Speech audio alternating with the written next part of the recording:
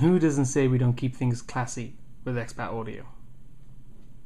So what we're looking at today is how do the pro manufacturers design their rubber switches to go, these rubber silicone switches, so that the user interface can be backlit and so on very, very easily. And so what we're looking at here is I have a Numark Orbit. This is a wireless controller with a huge array of switches, and there's a rotary encoder here in the middle and so on that you can use. And there's also 2 accelerometers inside, so you can do like special DJ effects. Now the reason I look at DJ products is because they're the ones which most likely have backlit buttons as well. Now in comparison, I also have, I'm going to have to move for this one. This is a Behringer model, a CMD PL-1 MIDI controller. Now when I push the buttons here, there's much more of a click to them. And so I suspect there's an actual tact switch behind these. So let's start by seeing how this Numark product, this Numark Orbit, has been designed for this purpose. I'm using a Phillips screwdriver. It's a small one. It's not a regular one where you can, get in the dollar shop or whatever. That sounds like that's undone.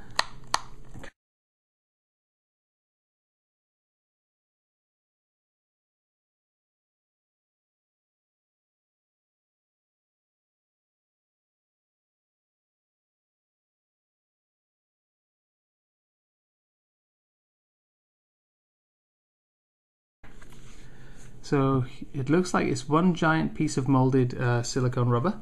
Let me make sure I've got all the screws here and things to one side. Not bad. Okay, there's 2 shoulder buttons here. Hopefully you can see those at the top here, and it looks like they're connected to a single PCB with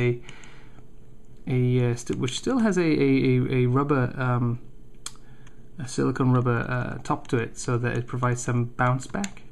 But the real fun one I want to look at is what happens if I take this off. And there we have it, folks. So what we're actually looking at here is an array of conductive rubber dots, which are used to press down on these on the patterns on the PCB. So let's zoom in a little bit. I'm not sure if we can get focus as well. Come on. Let me switch to macro mode. There we go. Oh, that's nice. So now you can actually see a pattern.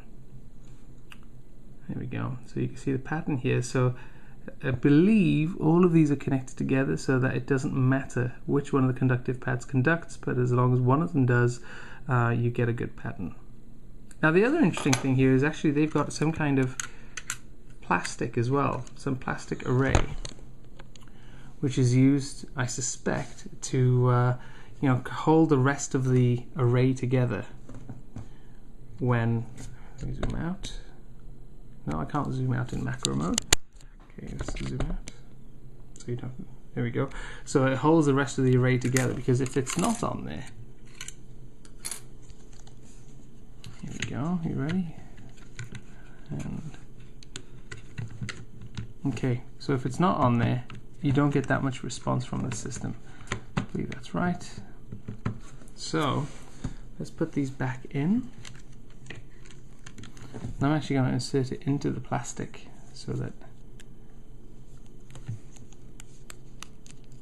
gosh, this recording with a camera in front of you is hard. Okay. Oh, does that sit through here? Where does that go?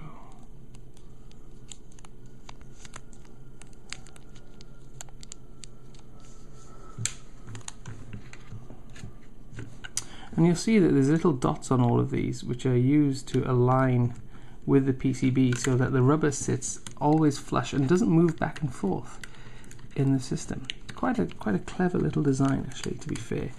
This Numark Orbit was purchased for about $35 US here in the US, and so yeah, that's very good value considering the engineering effort that's gone into this.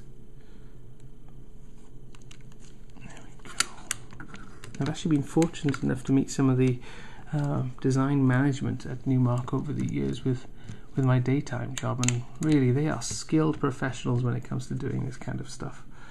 They breathe this stuff like bread and butter. Alright, let's have a look. Okay, so that's definitely something of interest here. I'm not going to look any further behind. It's typically going to be the the wireless module they have in here, and some processors and so on. But you could see very, very quickly, and let me put this back into macro mode. You could see very, very quickly. Let me zoom in. Switch to macro. See very quickly the LEDs in the middle of the array there, and it looks like it's a multicolor LED. Well, it's not like a regular 0603 or something. It is a squarish looking multicolor LED.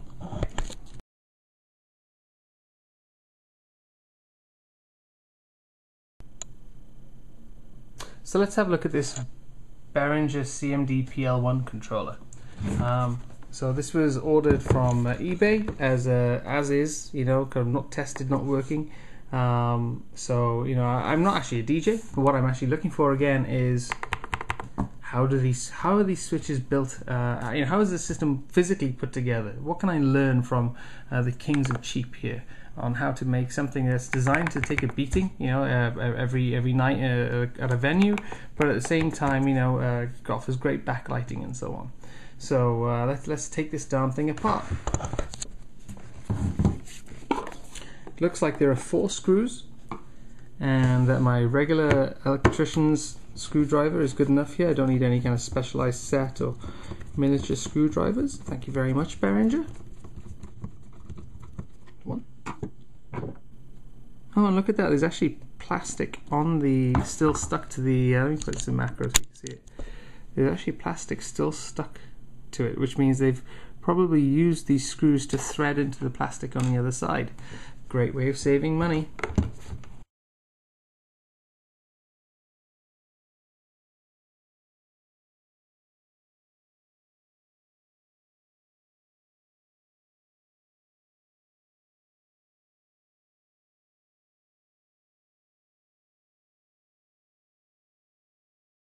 They're designed for switches. Now, bear in mind, their switches look like this. So you see the lock and the load button there?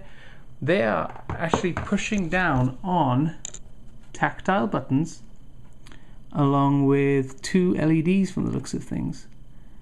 I'll bet you one of them is like red and the other one is green, or some method where they can mix them together, using PWM and so on to create different colors. Now let's have a quick look inside the case here to see what tricks they did at Behringer. So there's definitely a lot of guidance around here for things like the LED arrays up here. These belong with these circular LED arrays for the rotary encoders. But what they've actually done here is create light guides, if you will, or shields, I don't know how else to describe it, that sit around each of the LEDs, ensuring that this LED does not pollute into the space of this LED and so on. So that's pretty smart, and designing into the case means that it's one not extruded plastic, it becomes one injection molding. Now the other thing I noticed, which was pretty smart, is that they've actually created, look at this. This blew my mind when I first realized what it was doing. They have a piece of plastic, which actually, if I line it up, would sit like that on the PCB.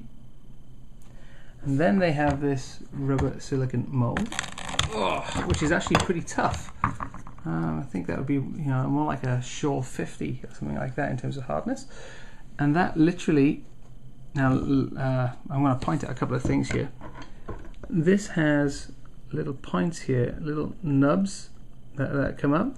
So if I turn it on its side, you can see it. And they actually fit into placeholders on the plastic. And what that means is that then the switch array doesn't float around on top of the plastic piece. Now, one of the things that I've been wondering about since I even started this project well, the project I'm working on is how do they manage to make sure that they get that lovely clicky feeling without damaging the switch and so on. So let's have a look at how they've done that. I want to look a little bit more at this plastic array. Hold on. Okay, so one of the things to notice on how these buttons work and so on is, notice if I push up on the top corner here, it still wants to bend forward more than it wants to bend back. See, pushing back away from it, yeah, there's a little bit of movement, a lot, but if I push forward, oh yes, it definitely wants to move down that way. And so the next thing I thought of, well, how do they create that? And the trick is, even without this plastic frame, right, it still does it. The trick is, this shows very well, this down rubber is white, so it doesn't help. There we go. You can see here that the rubber on the top side here, near my finger, is actually in the shape of a U. In fact, let's pick this nearest switch where we can see it. There we go, it's in the shape of a U, so there's more give there. See how that gives more? Whereas on the other side, which doesn't tend to give, it's in a straight line. These two, one there and one there, they're in a straight line connection to the frame, which is very interesting because it allows then this tab on the front here to push on the actual connector, the actual tact switch.